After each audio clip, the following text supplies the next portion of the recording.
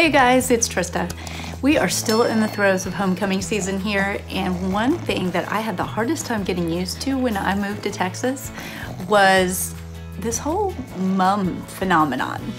So we just didn't do that in Ohio. It's inherently a Texas thing. So you guys loved the how-to videos that my friend Anna and I put together like a year or so ago. So I thought I would go back to Anna's house and have her teach me another braid. So here you have the military braid. And one of these days, my kid's gonna be old enough to want a big old mum. So until then, I'm gonna keep practicing and I'm gonna keep showing you. So here you go. So what are we making? So we're making a military braid. So it's gonna look like this? Like this one when it's done. Okay. But we're gonna use these two ribbons. And how wide apart, or what size are those? These are, I believe they're called a number 5 ribbon. I'm not really sure, but it's like 5/8 of an inch. 3/4 of a knuckle. That's how I measure it. Yeah, it's like half an inch. And I think they when they sell it, it might be considered 5/8, but it's half-inch ribbon. Okay. So you're gonna take the two, and you're gonna put them at a 90-degree angle with each other, so match up the two corners, and then you're gonna put a staple there and hold it. And I put a couple just to make sure. And these are long range staples? Yes. You get them at the mom store? Yes. This is it right here. Okay. The stapling pliers. And the staples, 3/8 of an inch wide. Oh, so they're different. So they're staples too. yeah, you can't use a standard stapler. And they staple really tight. Okay. And because of that long extra reach handle, you can get inside when you're trying to maneuver up inside the mum. Don't use a regular stapler. And the regular stapler, the staples are really, really big. And they show up, they don't get as tight. So you can just leave the ribbon on the roll. But for this example, I cut the blue one just for ease. But so what you're gonna do is you're going to almost like crochet.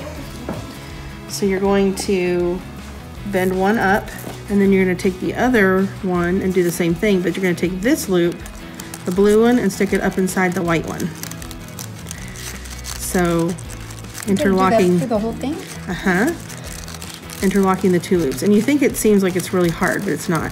And then you're gonna pull this white one down to kind of be snug against the blue ribbon. At the same time, I'm pulling the blue one down because it was sticking out way too far. So you're kind of gonna get them looped around each other. This is the hardest part right here. Is that the beginning of it? Yes, this is the very beginning. Like the beginning of this? Yes. Okay. So once you get the two loops around each other and you get them kind of snug and tight to where this loop is about the same width as this ribbon, you're gonna put another staple there. Because if you don't staple it, it's gonna slip. And then you're gonna cry because you'll get about 3 or 4 loops down and it falls all apart. Do you have to keep stapling it all along? So just once you did those two staples, you're good. Oh. So now you're gonna take it and you're gonna do just like what we did. Loop, stick it in here, and then pull it kind of snug through. And then I put my finger there to kind of as a guide.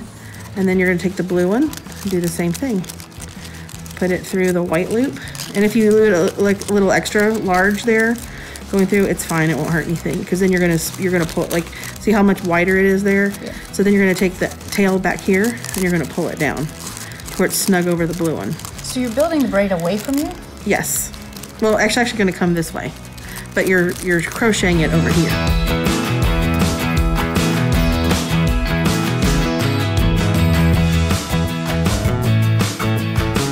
And you're using a small ribbon because you're making a garter. You can use larger ribbon. It'll just make it a wider, deal, a wider braid when you're done. But I use this same ribbon when I make the large mums as opposed to garters. And then I'll take them and loop them through, or loop it around on a mum. If I just want to be different, not have it hang straight down, then I'll have it kind of do a half moon shape on the mum. I mean, as you can see here, we've only been doing this, what, maybe 2 minutes? Yeah. And we're already about 6 inches long. So it only takes, 15 minutes to make that one.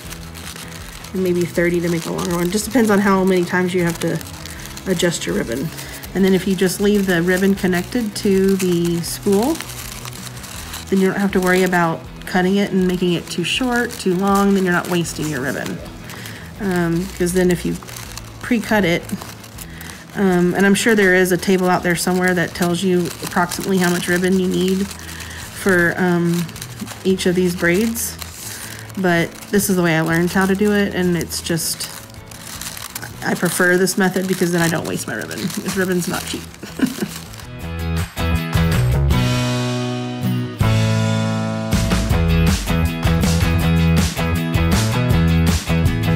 Yeah, I mean, I literally could sit there and I could just talk to you like this, because I've been doing it for so long that I don't even really have to look at it as much anymore. I kind of know where my fingers need to be. I know where the loops are. I can sit up and watch her cheer and just keep going. Okay, so we're now getting to the end of the blue here. So this is how you're gonna end it. So I usually take it and try to make one final loop here at the end. And don't worry if that's not all the way to the end. I just like to tuck in that cut piece. Okay. If you see where the cut blue piece is there. So I'll pull it tight, and then I just kind of tuck it back under the white a little bit so that you can't see it. And then I'll kind of pull this tight for a second. Get my scissors and cut the white ribbon up as close as I can to the blue without cutting the blue one. So then the white end is tucked up under the blue, and the blue is tucked up under the white. And then I staple over the blue one and staple over the white one. And that's it. And it's done. And that's done. I mean, depending on the length that you need. How did you get the balls to be? It just happened to line up that way, which is kind of cool. I have ribbons that are blue with like little gold hearts on it. I have white ribbon that has little paw prints because we're the Lobos, so they have little paw prints on them. So it just all depends on what you want to do. And then you can take it and put a bow and a bell in the end, or...